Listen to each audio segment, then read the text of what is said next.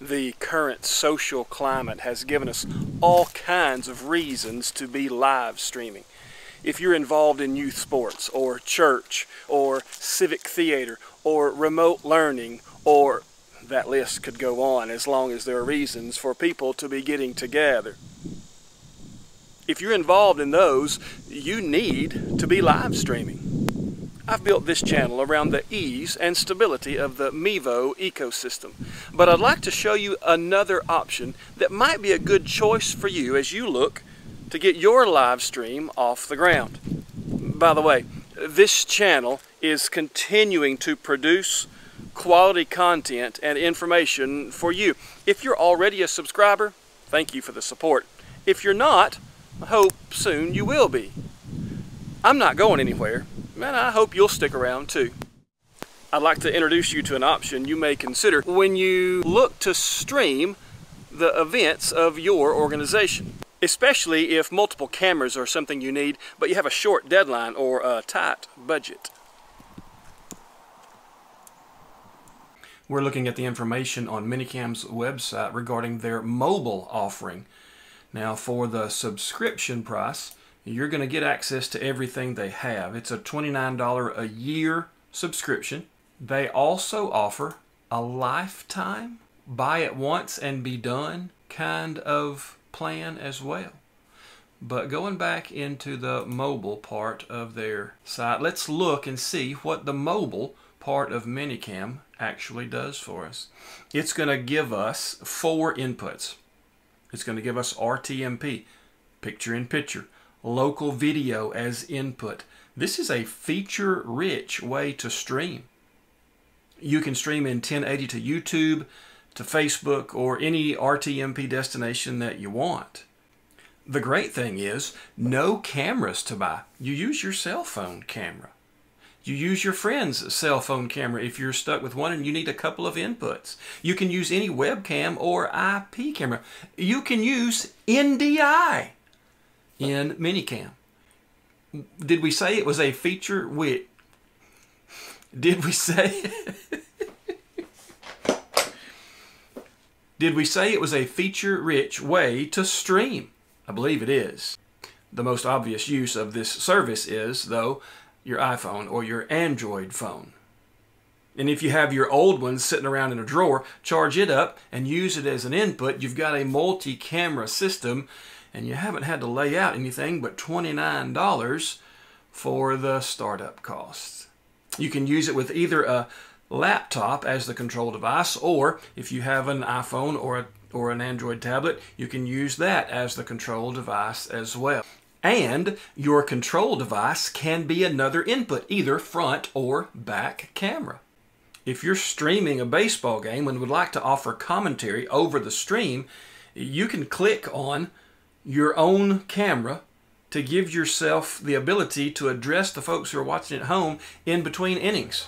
Is the visiting coach making a visit to the pitcher's mound and it's taking forever?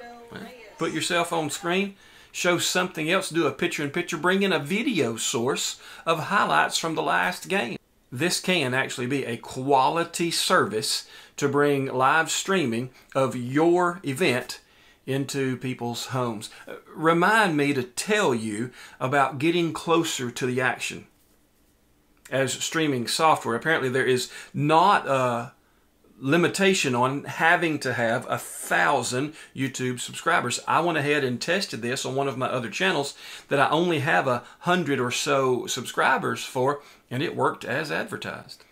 I ran a series of tests so you would have comparison video.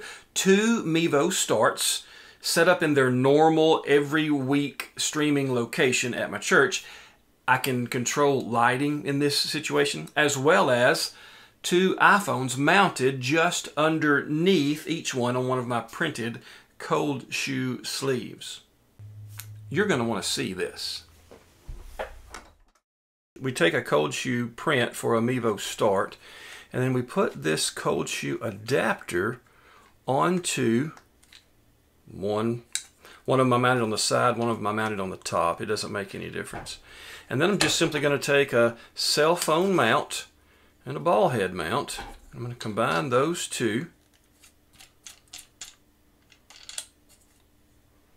Tighten that down.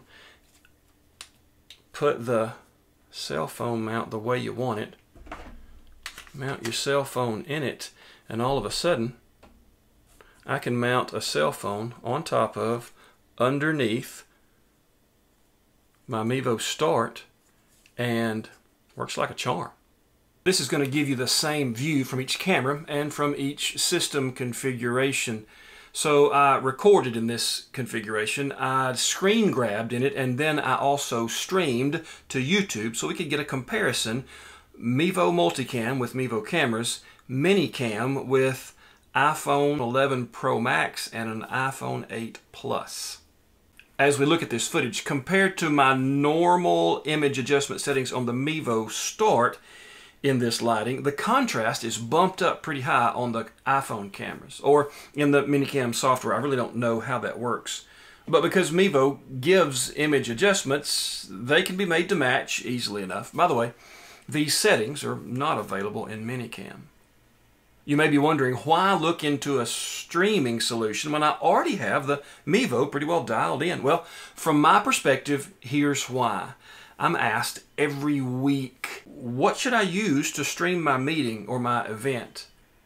And honestly, having a less expensive start today kind of choice to offer them is attractive. While they're getting their streaming legs under them, they can be researching their long-term solution. I will continue to point them to Mevo. Its quality, its reliability, and its support is too good not to. But they can start ManyCam tonight while they wait for the delivery driver to show up with their new cameras, because they already have a cell phone with a pretty good camera built in.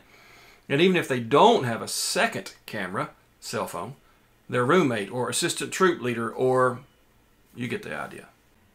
Wait, we almost forgot. I told you to remind me about getting closer to the action. And I want to show you what is another good option for getting closer to the action. I have come across the Shift Cam set of telephoto lenses. Now, keep in mind, the iPhone 11 Pro Max has a 2x telephoto zoom in it. The 12 has a 2.5. Don't know what the 13 is going to have in a couple of weeks, but we'll find out soon enough. This 60mm Shift Cam gives another 2x of zoom, telephoto, optical zoom, to the iPhone 11 Pro Max for a total of 4x zoom. That's going to get us closer to a few rows back from the stage, wherever it is that we need to be. This is going to allow us to be closer to the action. These kinds of things are not yet available for the Mevo. There is no optical zoom on Mevo, and although there are some of us who are trying to figure out how to get something like this mounted to the front of the Mevo, no one has had any real success with it. And so for the Mevo, it is move it as close as possible, but it looks like there are some really good options. Moment, of course, makes a fantastic lens, as does Beast Cam, I believe, is another option. But Shift Cam is one that I've been trying out and have had wonderful success in allowing this to get me closer to the action, even when I can't get my equipment actually that much closer. I'll be doing a comparison video soon, so you'll know what features are available for both Mevo and for ManyCam. Until then, happy streaming. iPhone 12 Pro, iPhone 11, 12. Is your iPhone or Android? And why are words so hard today? Did we say it was a feature? Did we say?